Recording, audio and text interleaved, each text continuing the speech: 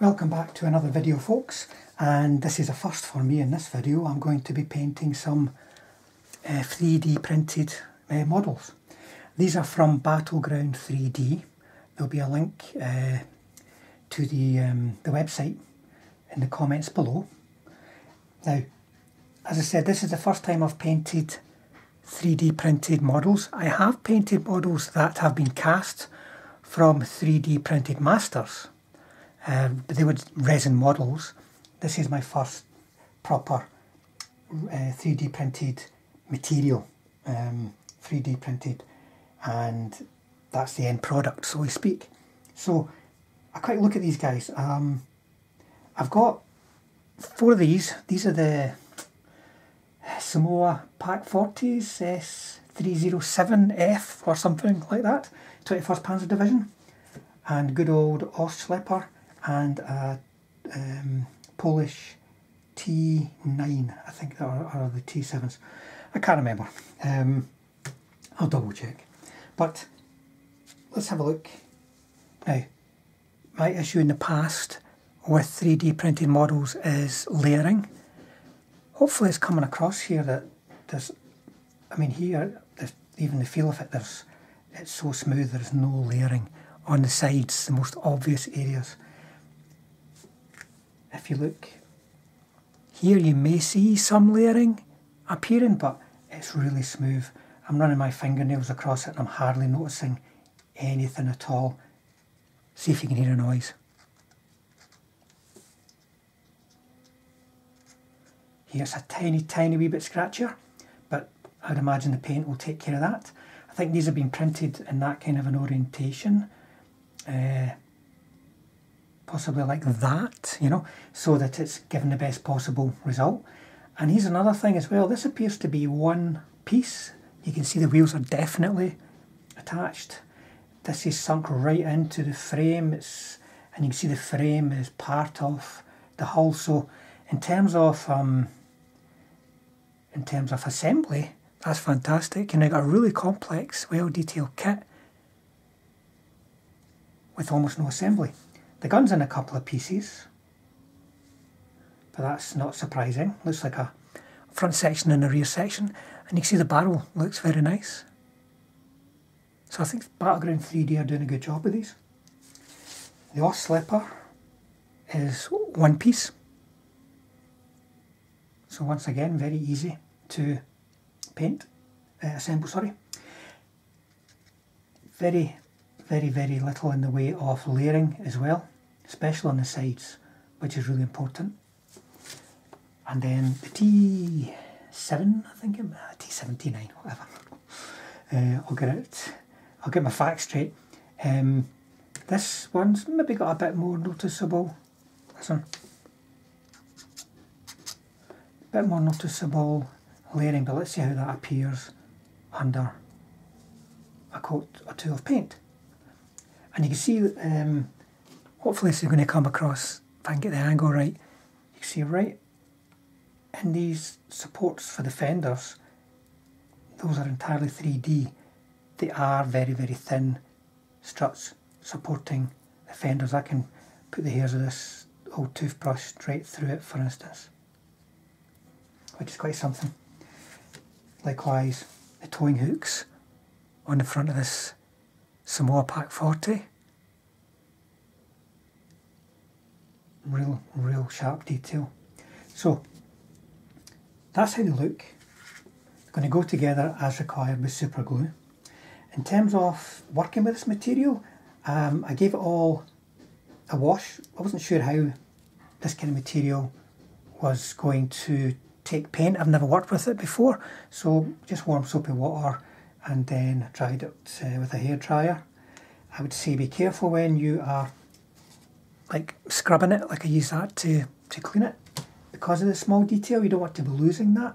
Fenders as well, they're really thin and well sized for the scale, but you don't want to be breaking them off. I would say the material when you are, because there is some little bits of sanding and cleanup required, for instance on the fenders on the front here, and the bottom of the tracks where there is evidence remaining off, like the supports that they use in 3D printing. So you do have some cleanup to do with a file and a hobby knife, and I found that it was very similar to resin when I was working it, so it sanded very, very fine like resin does. So you might want to use a little bit of water when you're sanding it. And it's a little bit brittle like resin is, so be careful. Don't go at it like it's a plastic kit, because you may find that a bit of that fender, which in a plastic kit would bend, on this the fender might just snap. So just take your time and be careful. It's quite soft as well, so don't attack it too much. But in all, I've got 5 of these and then 4 each of them, and it took me less than an hour to prepare them all and get them ready for this step. And when it comes to painting them, I'm going to paint them separate, as you see here. The turret though, because I'll be doing a hard edge camo, this turret will be in place, but otherwise the tracks I'll be painting separate. The gun I'll paint separate, and this is just one piece. Very good, very good. So don't have to worry about how I'm going to approach it, but they're ready to go after less than an hour. So I'm going to show you some of the airbrushing, and we'll see how we do with that, and if there are any issues around us taking paint. Incidentally, I'll be giving everything an undercoat of Tamiya. Some of these will be painted in Tamiya completely, but I'll be giving everything an undercoat in Tamiya. I find that's a very good it's a very good undercoat and primer in itself, because it's tough.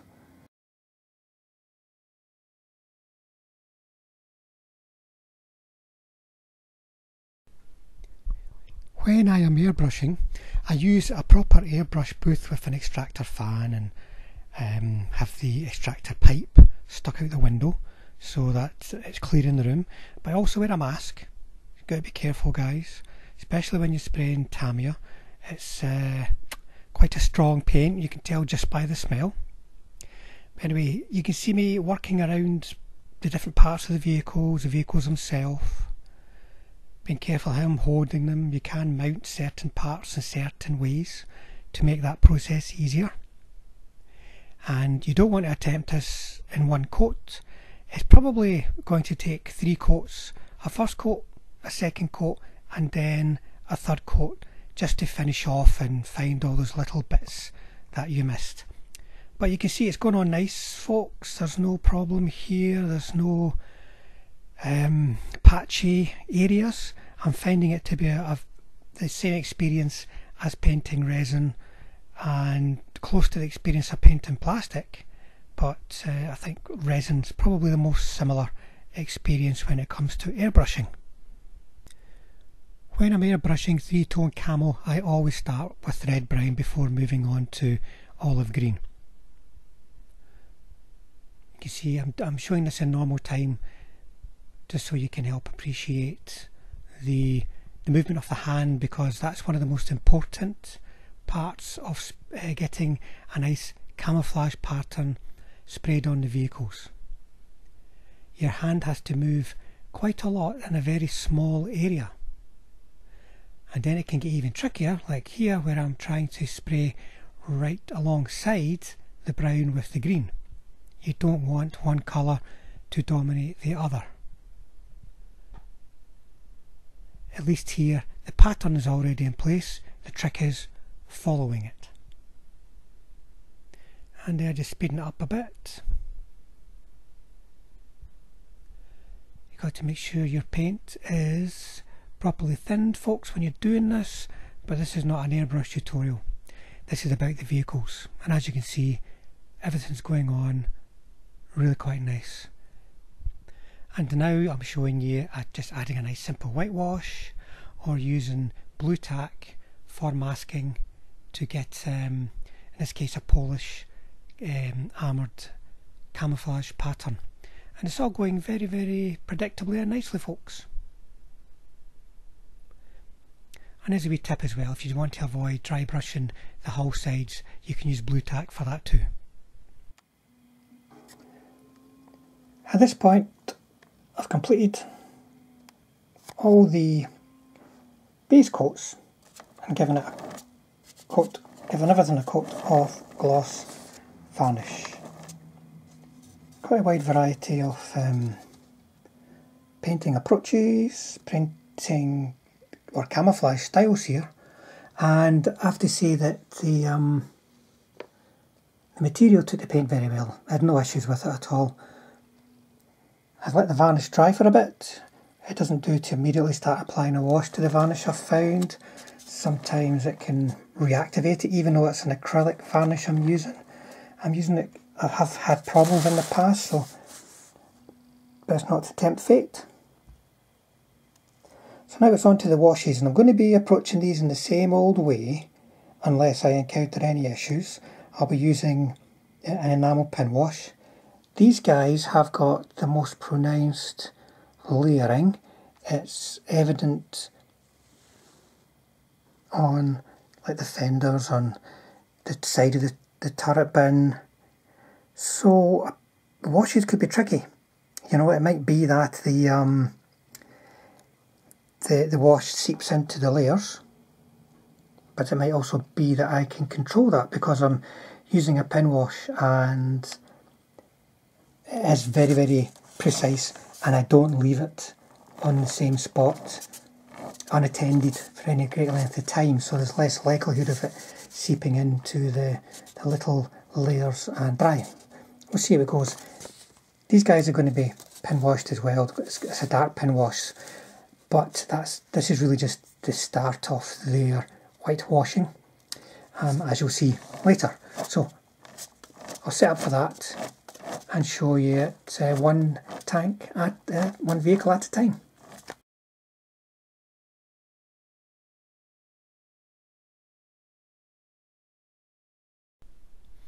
Here you can see the enamel pin wash being applied to panel lines, and it's drawing it off quite nice. I'm not seeing the wash being drawn off into layers. That can be evident on different areas of different kits that I've got, but it's very, very easy to clean up. You just draw it back along any layers and you can draw it straight off nice and neat. And then you can see here the dark wash against the light vehicle colour gives you a nice demonstration of it following those panel lines, so you can see the wash in effect. And you can see it is going on very controllably. It cleans off very controllably. So once again, a very, very similar experience to painting resin or plastic figures. Here's one that is finished, and you can see the nice subtle panel lines. I've been able to control the paint, get it where I want it. A little bit of tidy up here and there, but that's going to happen with every kit that you do. The areas on the side of the engine compartment on this one were tricky, just due to layering, but it was all very, very manageable. It just took a little bit of extra attention and a nice end result.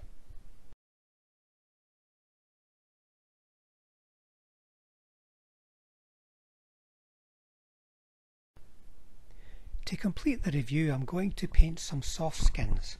You're probably more used to me painting tanks and infantry and such like, so this would be a good opportunity to show the kind of details that you paint in a soft skin and see how they look for these 3D kits. Now these are lovely little kits, I'm sure you'll agree. They're one-piece castings. Here we have a Protz staff car, and the other big beast beside it, a particular favourite of mine, is a Steyr command car. You can see the shading nice and clear, nice well defined lines with nice clear light panels beside them. Very easy to control that wash. By the way, look at the underside, folks. It's fantastic. You could have that car on its side, even on a diorama or on an objective marker. Not so much the Protz, but each kit's a little bit different. But super cool. Going to be painting tyres, going to be painting canvas covers, steering wheels, seats on the inside, all these kind of things, as well as doing some weathering, some chipping, and of course highlighting.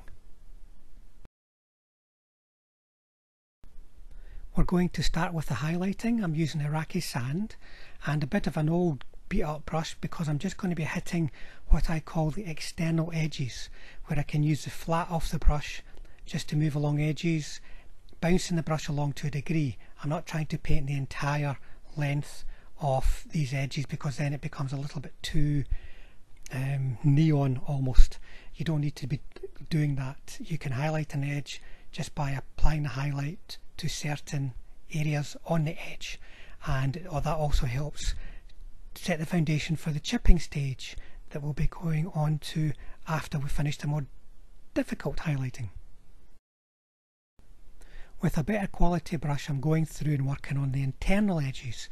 Those are, for instance, panel lines, doors, hinges, all these kind of things where you need to be more careful. And this is where you've got to get the paint nice and flowing, but not flowing like a river. It's got to flow off your brush but stay where it lands.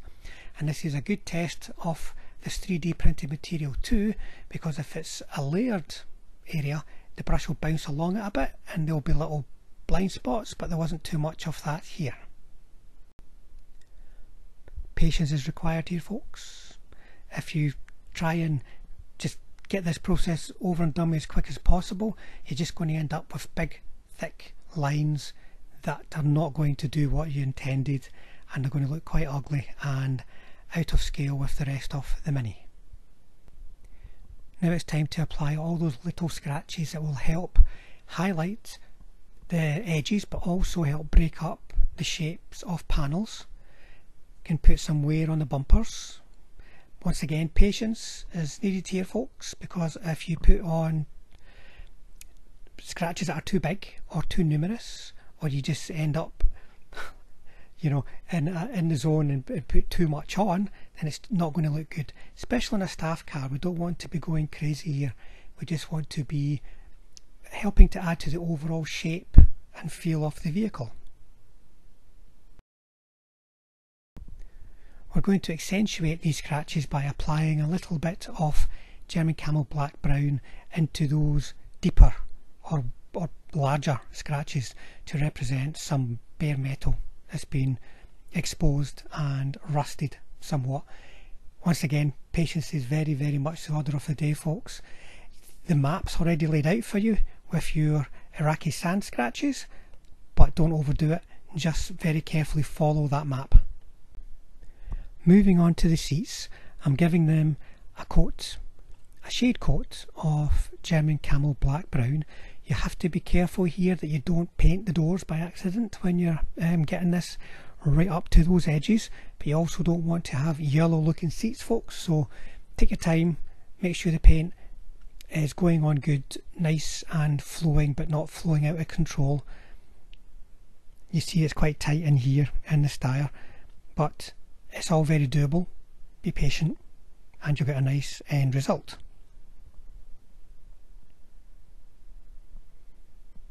Now I'm using German Camel Medium Brown, though you can use Leather Brown or any similar kind of colour, and put the main colour on. Now I'm following, depending on the sculpt, I'm just following the shape, and it might take a couple of coats here, folks, just to get a nice solid brown, but take your time with that. You can see there it's looking like a nice upholstered kind of leather. And then when it comes to highlighting, you can use a colour similar to US Field Drab for a dull kind of highlight, or orange brown for a brighter kind of highlight, where it kind of looks like a worn, sort of bright worn leather edge. We'll be covering up a lot of this with passengers, but you don't know exactly where the passenger will be sitting or exactly what will be shown, so just take a few minutes to get this looking right, and the end result will look very, very nice. I'm using Panzer Aces dark rubber for the tyres. Watch those wheel hubs, guys, watch the wheel arches, and once again, you're not going to get this done in one coat, especially with all those tyre treads. You have to put the paint on quite thin to get it in there, so take your time. Nice tyres will look well defined and really help give the shape of the vehicle. And here I am using olive drab, US olive drab, as the deep shade colour for the canvas. It's a nice dark colour, but it's brighter than German Camel Black Brown and works well with the colour I use for field grey. Oh, that's my head. Sorry about that, folks. There's any number of colours you could use for the canopy, but I'm using Panzeresi's dark mud in this instance, and I'm just trying to create the folds of the fabric following the sculpt of the vehicle where it's assisting me, but where it isn't, I'm going to create folds by leaving shades. You see me drawing lines across. This is just the first pass, so to speak. I will do subsequent passes, A, to reduce the amount of shade that's visible, and B, just to give a second coat to that dark mud colour, because you're not going to get it all done in one coat. And you can see it's coming together quite nicely.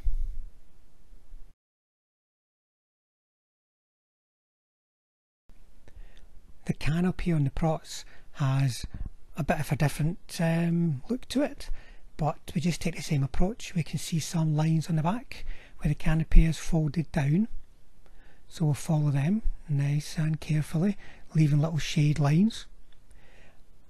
And then we just have to be creative again and get some shade into the main body for just lying on the back there.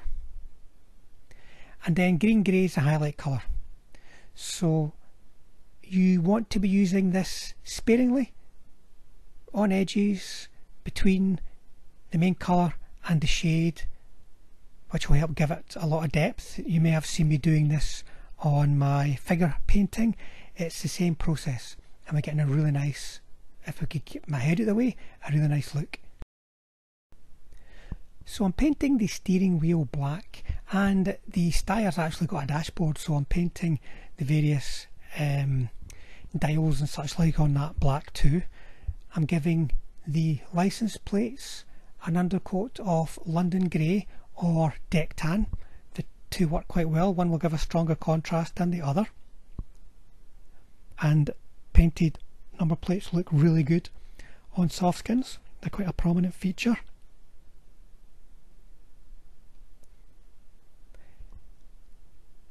And then you can see me just picking out the dashboard, which is nicely framed in black, so it'll stand out quite strong. And then with off-white, finish things off. Paint those number plates, paint the dials. And then I'm using German Grey on the steering wheels and highlighting it with some London Grey. Can be a bit tricky getting around these guys, but just pick the angle that gives you the best approach. To weather the spare wheel, I'm using Panzeresi's light mud with some glazed medium for control. I'm applying a wash over it, and the glazed medium means I will have a bit of time just to work it to get the right level of dust that I want. To get the wheels, the rest of the wheels looking nice and muddy, I'm using some pigment powder. I am using a palette, as you'll see, so I get the right level of pigment, because you can really overdo this, folks, and I'm applying it like a wash so that I've got control. Don't apply dry pigments to the miniature and then move them around, as you'll see on large scale kits. One panel on a large scale kit is the size of that entire Prots command car, for instance. So use a palette, move it around, work it with the brush after it's dried, for instance, if you feel you need to thin things out a bit if you've overdone it. I'm adding windshields here, folks. I'm using some Perspex from a blister and some super glue. As the Perspex is clear, you probably won't see it going in, but it is, believe me. And I'm adding a little bit more glue as required for spots that need to be pushed in, because I need it to be connected all the way along the edges. Misting, I'm a bit worried about misting with super glue, but I can't see another permanent way of getting these attached. Then onto the styre. It's not got a central support, so this could be trickier. And then sliding it in, trying not to collect any super glue on my fingers, and then apply it to the rest of the vehicle. The pigment is dry now, so you can easily just brush off the excess, but if you've put too much on, you could have a bit of a struggle. So there was a bit of misting on the windows.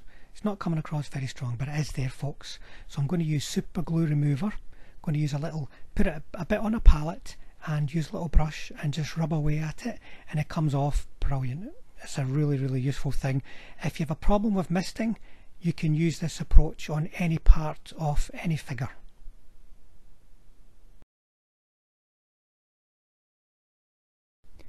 To make more of a feature of the windows, I'm going to apply dust, in that nice sort of clear space where the windscreen wipers would be, and dust elsewhere. So you've got to make sure you know if the windscreen wipers are at the top or the bottom, and then you can start creating your shape. And I'm going to use Panzerace's light mud again with the glaze medium, which means I can apply it and then wash it off. Hopefully it's coming across okay there, folks. Very, very simple process. Just try and get your clear wiper swept area as rounded a shape as possible. Don't worry too much about it being absolutely 100% accurate to the original vehicle, just as long as people can see it and recognise it for what it is, and they'll go, well done, that's a nice thing. I might do that on my own kit one day.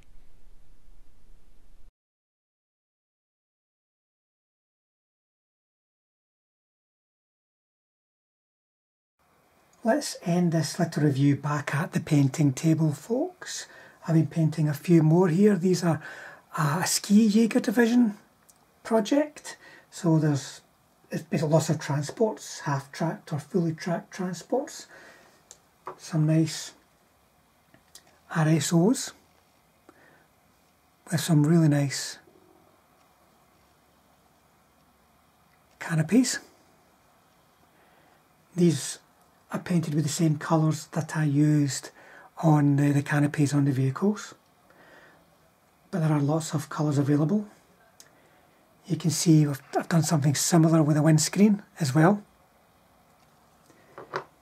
And here's some, well, a couple at least, that have 3-tone camo. These still need a coat of matte varnish, by the way, folks. The long bed version of the Maltier. Now, these are actually going to have, a couple of them anyway, are going to have anti-aircraft guns on them. But there's one here with a worn whitewash camo. Another one which is just dark yellow. And one here with 3-tone camo, like the Maltiers, sorry, the RSOs.